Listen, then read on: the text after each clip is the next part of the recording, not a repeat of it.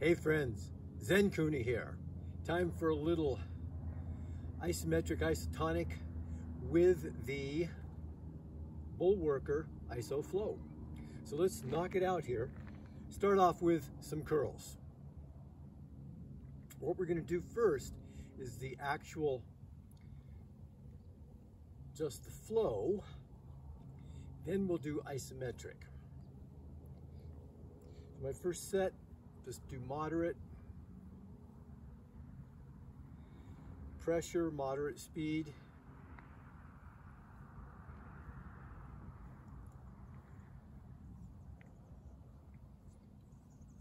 And then we're going to stop right at that 90-degree angle there, and we'll do our isometric. You can hold as long as you like. Today I'm going to hold for about 10-12 seconds. Good firm contraction, pushing the earth away, tighten the glutes, tighten the abdominals, and shake it out. Okay, we're going to do it again. We're going to go a little bit slower, a little bit harder.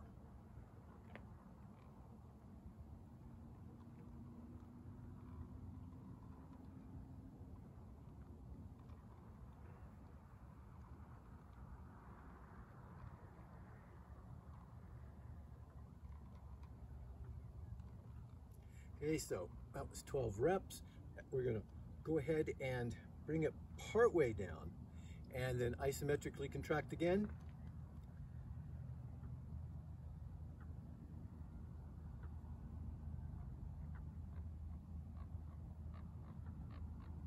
And shift, isometric contraction again.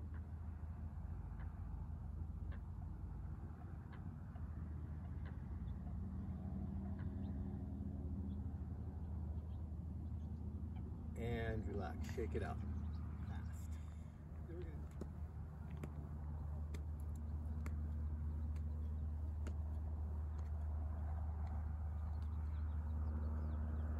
And then hard and slow.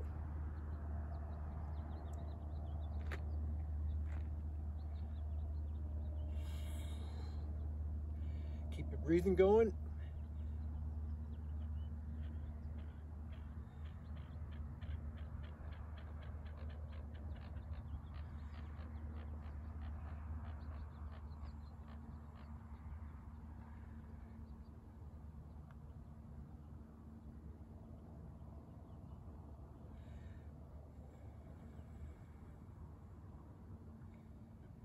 And then down to middle position and pull. Contract, press the earth away, tighten the glutes, tighten the abs. Now pull the shoulders back.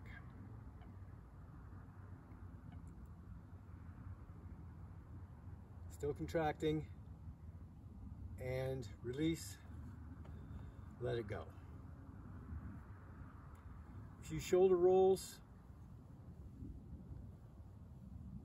So we're off to a good beginning. With our grips the same way, we're going to bring a little deltoid activity into play here. So we're going to start with our arms not only to the side, but pull them back so that they're well back. In other words, I don't want to be out here for this particular version. I want to be farther back, a little past what is called the participation midline, like where your seam is. Bring it back past that. And here we go. Again, just moderate. Fair amount of pressure against the carabiner.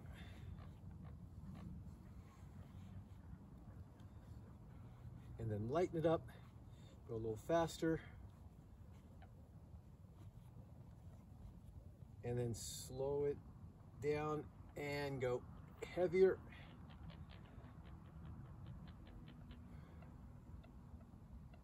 Keep your breathing going, keep pushing the earth away, glutes tight, abdominals tight, chest lifted, spine long, and hold it here, contract,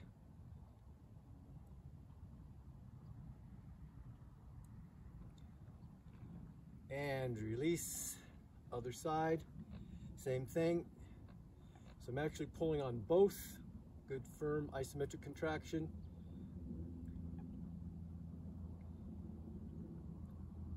And release. Shake it out. And roll the shoulders.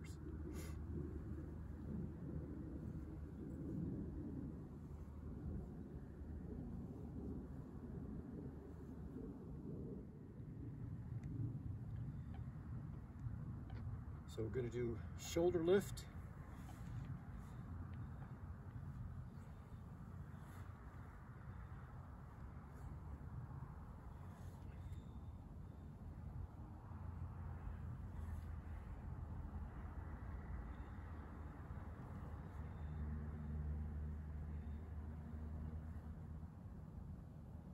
And then bring it down to lowest position and isometric contraction.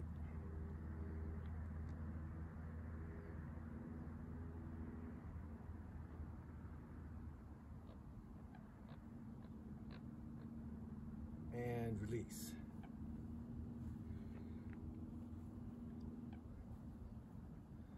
Usually when I'm doing my Iso-Flo, I take a moment for some sort of shoulder rotation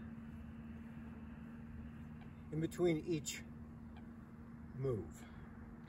Also, don't hesitate if you're starting to feel any kind of tension in the neck, do a few neck moves.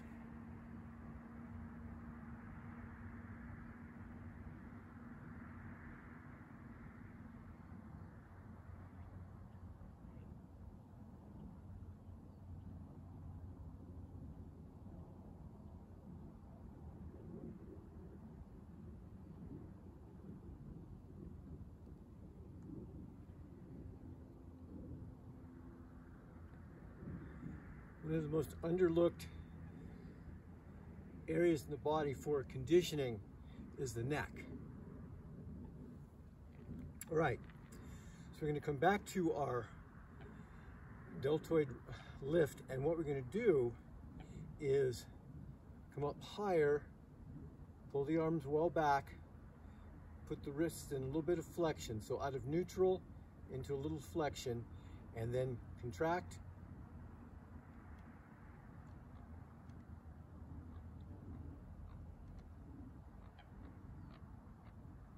And release, other side, and contract. Make sure your wrists are in flexion.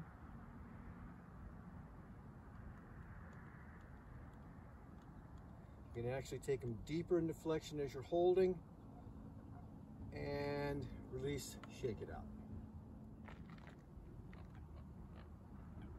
So we're ready for some pressing. So here we're just going part way up. I'm doing it slower, putting a lot of pressure against the carabiner.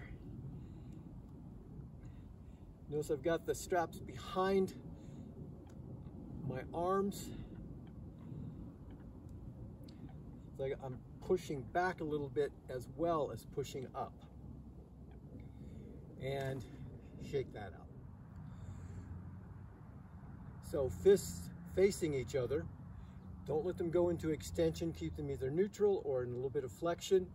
And here we go for a press.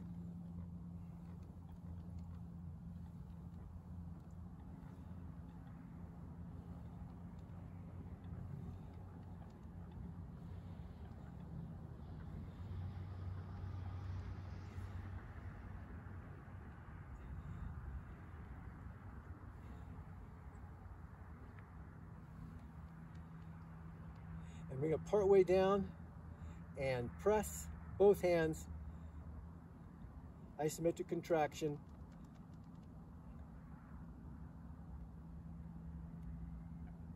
and release, shake it out a little bit. Opposite side. And press both hands.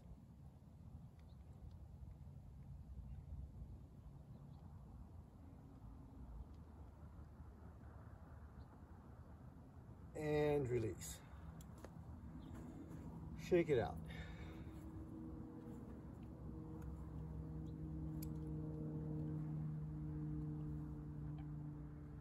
Next up, we'll do a little work for the rotator cuff. Starting here, focus on pulling the arms back, back. Let's do a little lighter, faster.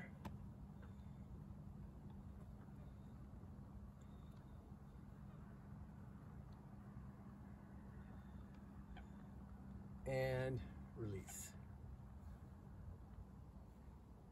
Then what we're going to do, bring it into the back position and isometrically contract. Make sure you're using your lower body as well, glutes, got your abs engaged, pushing the earth away, and release.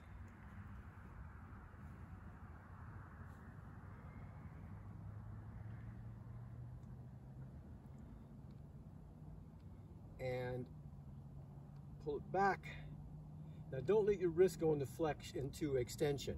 Keep it neutral or even in a little bit of flexion, and release. All right, for the triceps, let's begin.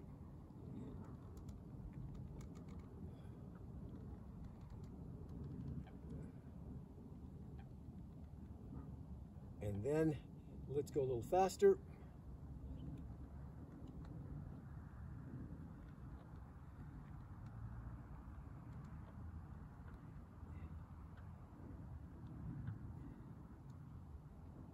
And then go ahead and pull isometrically, holding.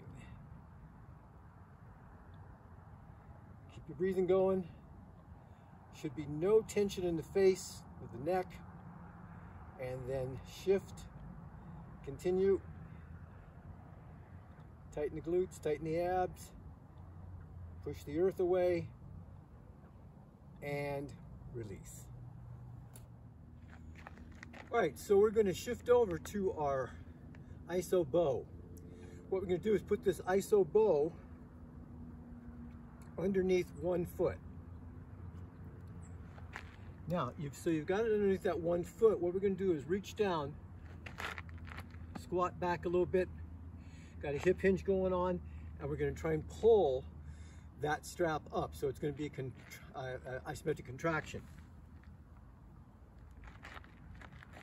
Get ready, sit down, get a good grip. So you want to be in neutral grip and pull.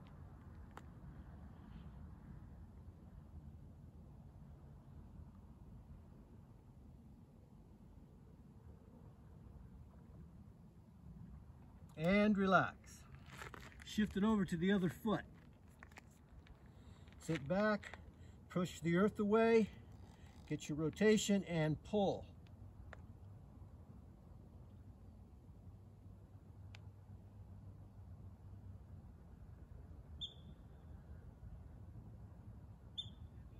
And release. So we're going to pull down, so we're going to do some dynamic tension here. So we're contracting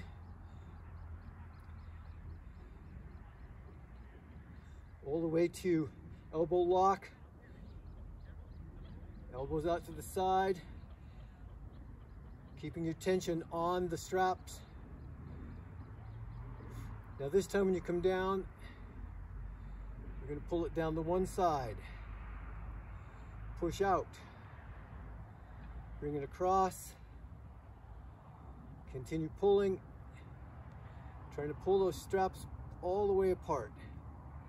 Back up and continuing to pull as you come all the way down.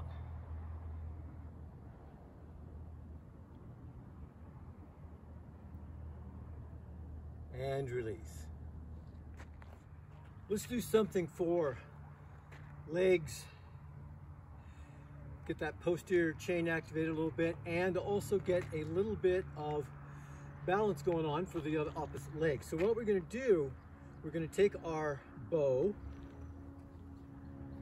put it underneath the knee or the back of the thigh, right by the knee, Stand up nice and straight, push the earth away with the standing leg, and try and straighten the leg down while resisting with your arms. 4, 1005, 1006, 1007, 1008, 1009, 1010, 1011, 1012, and release. I felt that. That's a good overall body connection. You got some balance, coordination. It's applying pressure with many different muscles at the same time while balanced on one leg. It's a great move. So just bring your bow under, opposite side, leg up. Make sure you got a good hold, and push the earth away with the standing leg.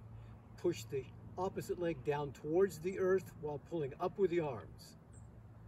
1002, 1003, 1004, 1005, 1006, 1007, 1008, 1009, 1010, 1011, and 1012.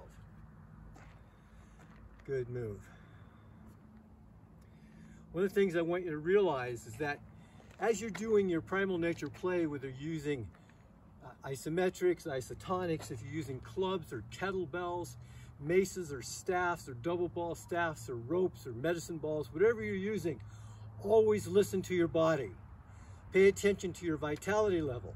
If you're at a 8, 9, 10, best you've ever felt in your life, then naturally you're going to put more into your play. If you're down at a 5 or a 6, you want to make it an active recovery day.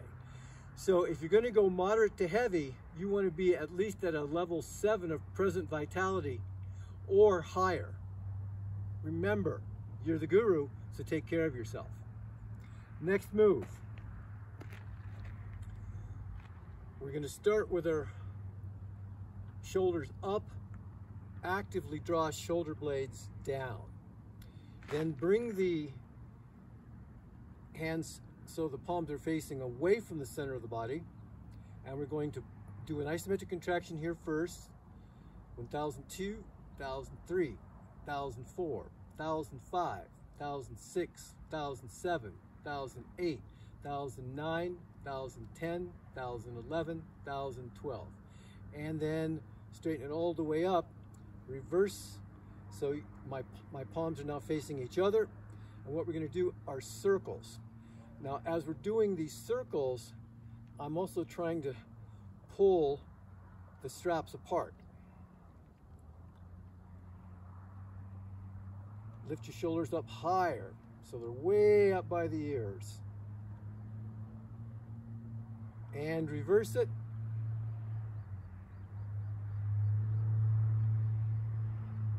Then change to your grip so it's now facing forward, and we're going to go side to side. Again, we're keeping lots of pressure against the strap to try and pull it apart. So we're doing a dynamic tension.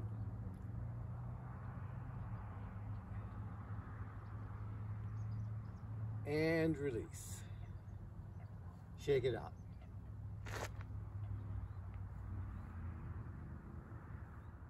Next, we're going to put our bow behind us. So I'm going to turn to the side so you can see this. I'm also going to put my foot up on the rock. I'm going to do a little bit of a lunge.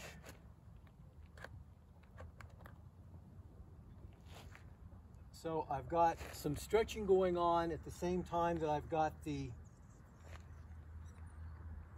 arms going up in the back. So lower body's getting worked and upper body. Now what I'm going to do is isometrically try and pull the straps apart. At the same time, I'm going to use a dynamic tension to actually try and push myself away with one leg from the rock while holding myself with the other leg. So this is going to be, again, a compound contraction. So there's going to be multiple muscles getting activated here. So get our position. Get your arms up as high as they go. If it's down here, that's okay, whatever you can do. And pull and push with the legs.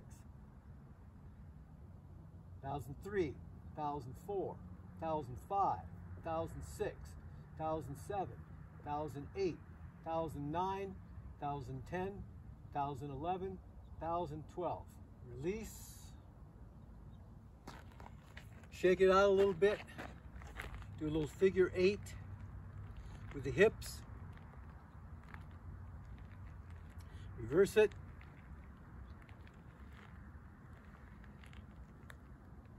Let's do the other side. So the legs are going to be working a little differently. The arms are going to be roughly the same. So what do? Just put them at a different level. So one leg up. Find good footing. Sink down.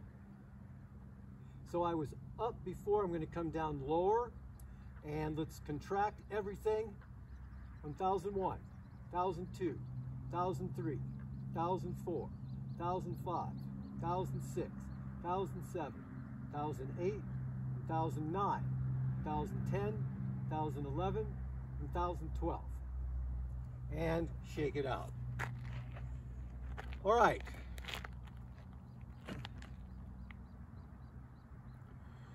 We're going to do a little active movement here. So active movement, that's a little redundant, isn't it? So what I'm talking about is we're going to go up, arch back, and sweep through.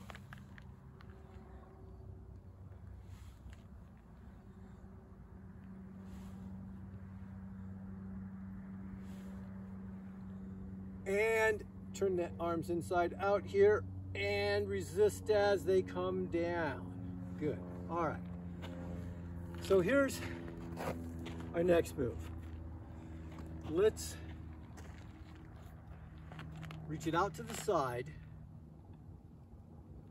This is actually our next contraction. So it's just like pulling a bow. Got both arms straight. Keep the wrists in neutral and pull. So I'm pulling with the one arm, pushing with the other. 3, 1004, 1005, 1006, 1007, 1008, 1009, 1010, 1011, 1012. Other side. 1001, 1002, 1003, 1004, 1005, 1006, 1007, 1008, 1009, 1010, 1011, 1012. Right overhead. So, a couple of clues for this one. Put the elbows back, bring the arms back so you're as far behind your head as possible. Then get a good grip, make sure you're neutral or even slightly flexed, and pull it apart. 1001, 1002, 1003. Push the earth away. 1005. 1006, 1007, 1008, 1009, 1010, 1011, 1012, and release.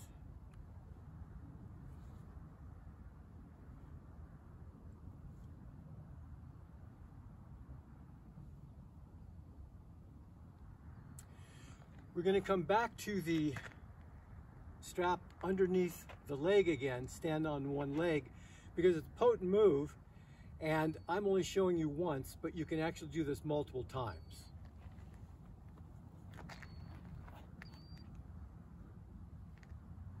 So we're pushing the earth away.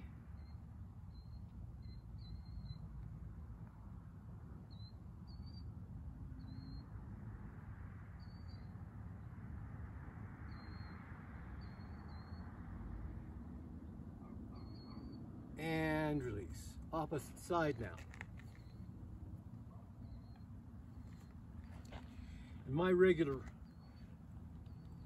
play out, what I would be doing is doing these moves that I've been showing you 2 or 3 sets. And here we press.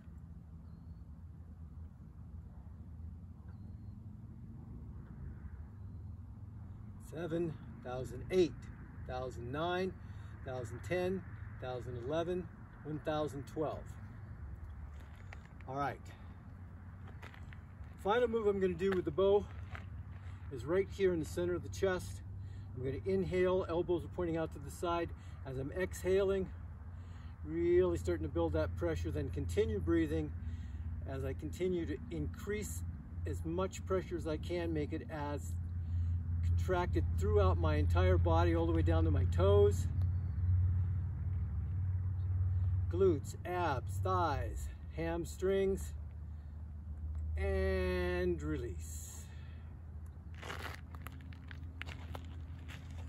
So there you have it. Using your Iso-Flo, your Iso bow, get yourself out some beautiful spot.